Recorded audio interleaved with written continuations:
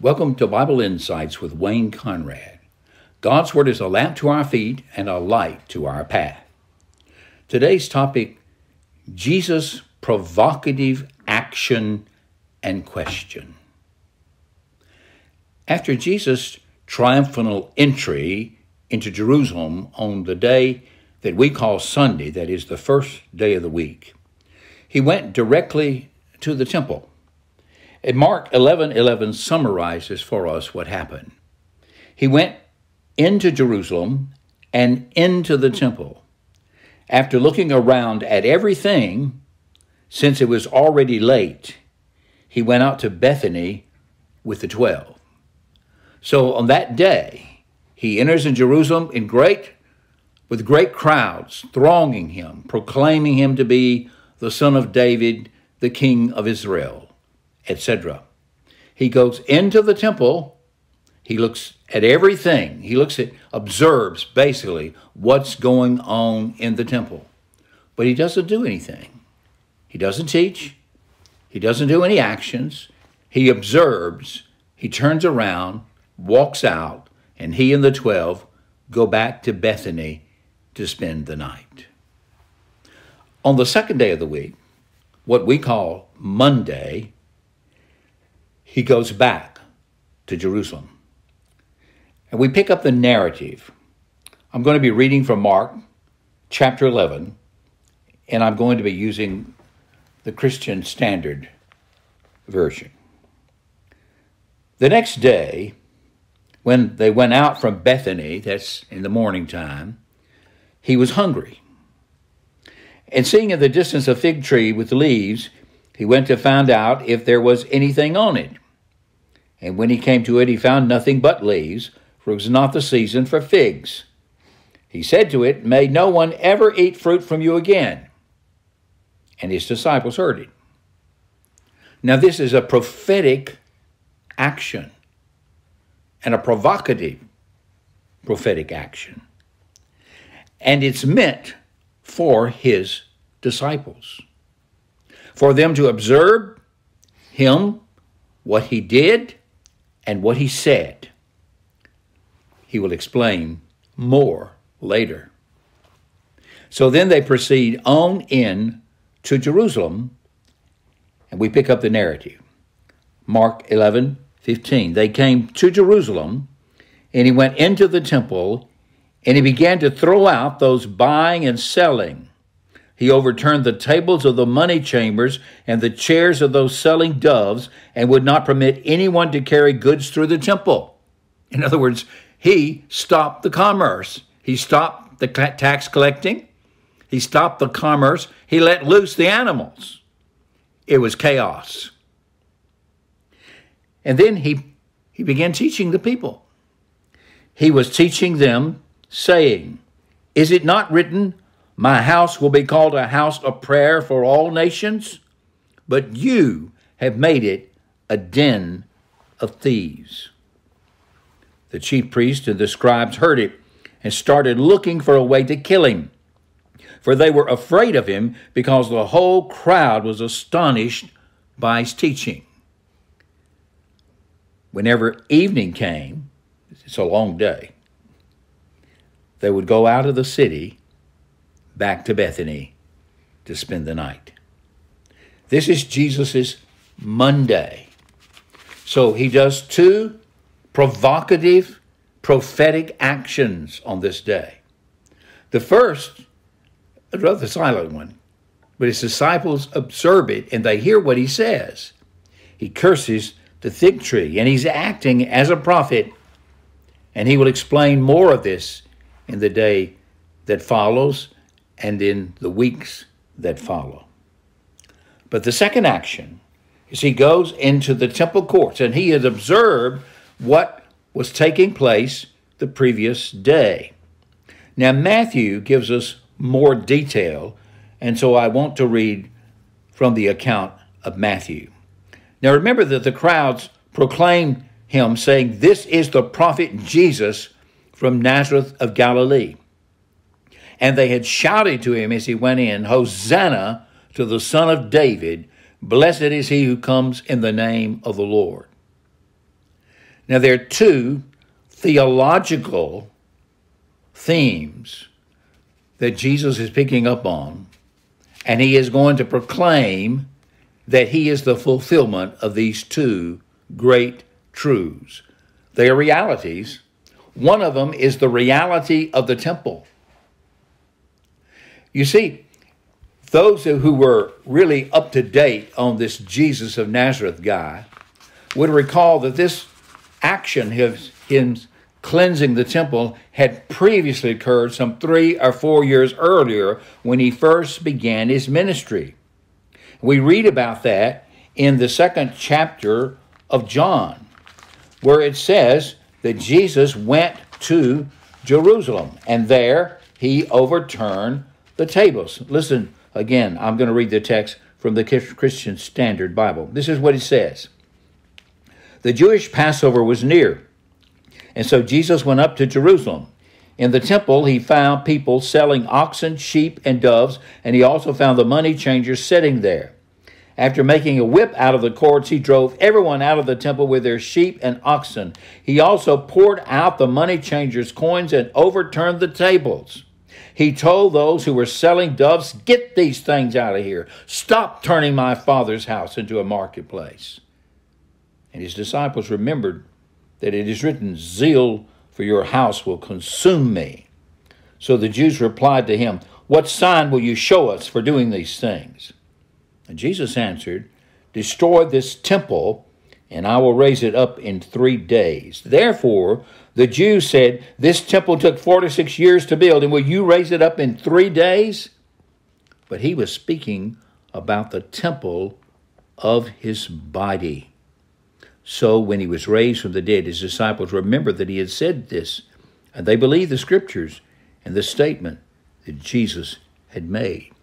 Now, Jesus had begun his ministry in Jerusalem with this provocative action. And now he is coming to end his ministry with the same provocative action. We know there are different accounts because of the way it is described and because of the conversation that follows. First, the first time, some 3 or 4 years earlier, and now this time at the beginning of the week that will culminate in Jesus' death on the cross. Now, Jesus' provocative action in the temple is meant to basically reveal the unstated to the people's intention of the Jewish leaders to have Jesus put to death. He is basically tearing off their mask by this provocative action. There's an expression that we sometimes use. He was throwing down the gauntlet. It's like a very direct challenge and a bold challenge to reveal yourself. And this is what's going to take place, not only on this day, but on the next day when he's going to return to the temple. But let's stick with this one for right now. This is Monday. He's come into the temple, and he, having observed that the court, the outer court, the court of the Gentiles, is full of merchandise. The temple authorities have set up in this courtyard, the area where the Gentiles, the God-fearers, could come to seek the God of Israel. They set up their money changers' tables. This was the collection of the temple tax and payment on offerings, etc. So this was the business enterprise of the temple. And there was all the livestock. You came to Jerusalem, you didn't have the livestock, you didn't bring it with you, so you could purchase it from the temple. And so that's what it was for. It served a legitimate business purpose, but it was set up in the wrong place. And it was being handled by sinful people who had unholy motives. At any rate, it stirs up the anger of the Lord Jesus Christ, a righteous anger, because they have turned the temple courtyard meant for all nations into a place of merchandise, not a place of prayer or worship of God. And so we read in the Matthew 21 account, Jesus entered the temple drove out all who bought and sold in the temple. He overturned the tables of the money chambers and the seats of those who sold pigeons. And he said to them, "It is written, my house shall be called a house of prayer, but you have made it a den of robbers."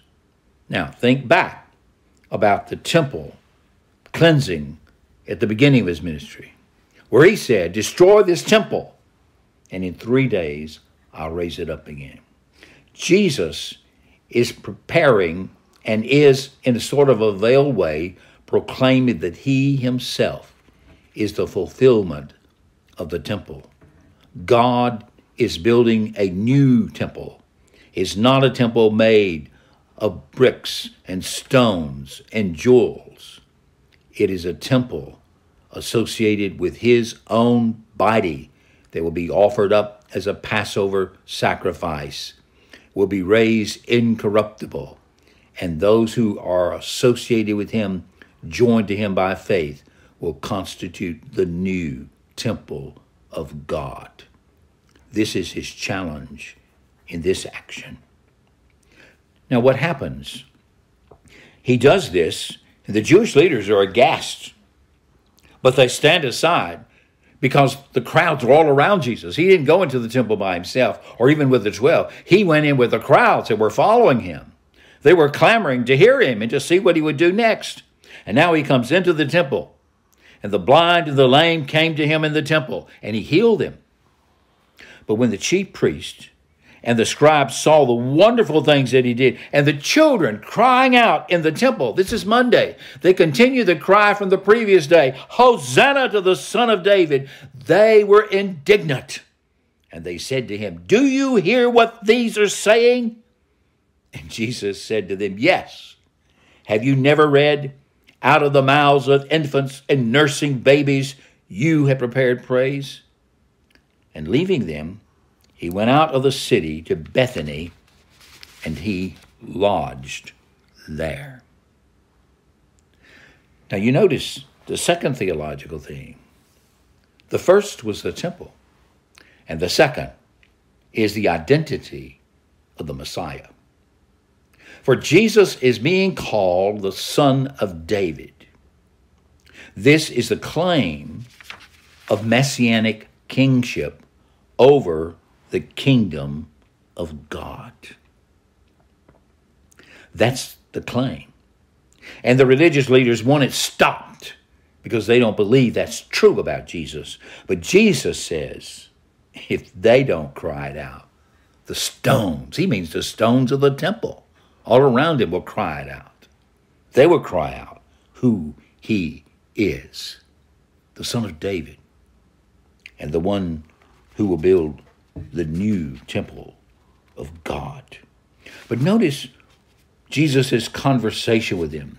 It's very important because this will be taken up the next day when there will be a lot of questions thrown at Jesus, and there will be an engagement of a lot of back and forth between questions and answers between those who were not believers in him, one who might be on the road, and from Jesus himself.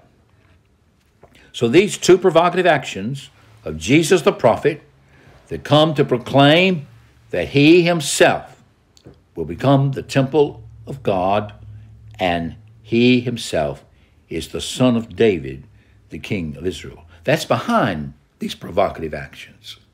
Now that sets up the action of the religious leaders the next day, coming one group after another to challenge him with questions in order to try to discredit him before the crowds so that they can separate his people. And in separating them, they can get a hold of him and carry out their intention to have him put to death. But notice Jesus also teaching about the whole purpose of the temple. He says to them, "Is it not written that my house shall be called a house of prayer?" This is what we call a rhetorical question.